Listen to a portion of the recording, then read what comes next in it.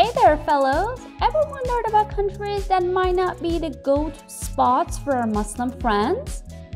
Well, fasten your seatbelt, my fellow Muslims, because today we're diving into the not-so-halal territories, where mosques are a bit like rare gems and the food might not exactly scream Bismillah.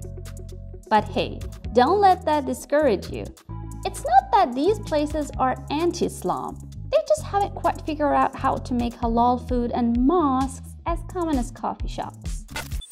But before we start, we have a video about top 5 countries for Muslims to live in. You can watch that too. It's like the yin to today's yang. Let's get started. Country number 1, Japan. First up, Japan. With a Muslim population of around 1 to 2%, finding a mosque might be like finding a needle in a ramen bowl. But worry not, fellow travelers, for Japan offers a unique blend of cultural treasures, from sushi feasts to serene shrines. Country number 2, South Korea. Now let's hop over to South Korea. K-pop? Check. Kimchi? Double check. Muslims? Well, not so much. Accounting for only 0.2 to 0.3%, you might have better luck finding the perfect K-drama marathon. South Korea is more known for its spicy food than its spicy religious diversity.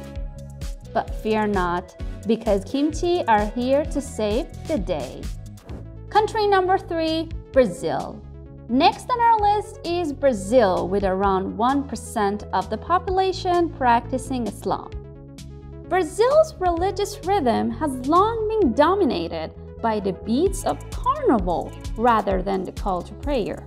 From the lively streets of Rio to the Amazon rainforest, Brazil's diversity shines. While mosques might be playing hide and seek, the food and culture are front and center, ready to enchant your senses. Country number 4, Mexico. Mexico, the land of tacos, where the Muslim community is like the elusive last drop of hot sauce at the bottom of the bottle, or, less than 1%. It's like a melting pot, but not exactly bubbling over with Islamic flavors. Country number 5, Thailand. And finally, Thailand, a country known for its stunning beaches, spicy curries, and a Muslim population that is a bit like a hidden gem, making up around 5 to 7% in specific regions. It's like trying to spot a ninja in the brother Thai landscape. Blink and you might miss it.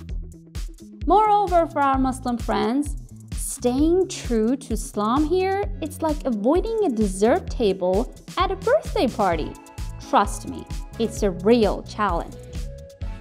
So there you have it, 5 countries where the Muslim population is about as rare as a cat that loves water.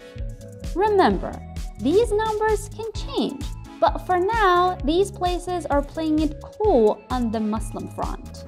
Until our next adventure, keep exploring, stay curious, and maybe consider adding a dash of spice to your travel destinations.